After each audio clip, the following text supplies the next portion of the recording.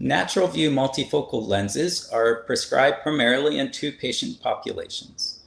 One of those populations is composed of children who are nearsighted. This is called pediatric myopia. And our lenses are prescribed in many countries throughout the world to manage the myopia of a child. That management of myopia means that not only do these lenses help these children see better, but they keep the progression of that nearsightedness down to a minimum.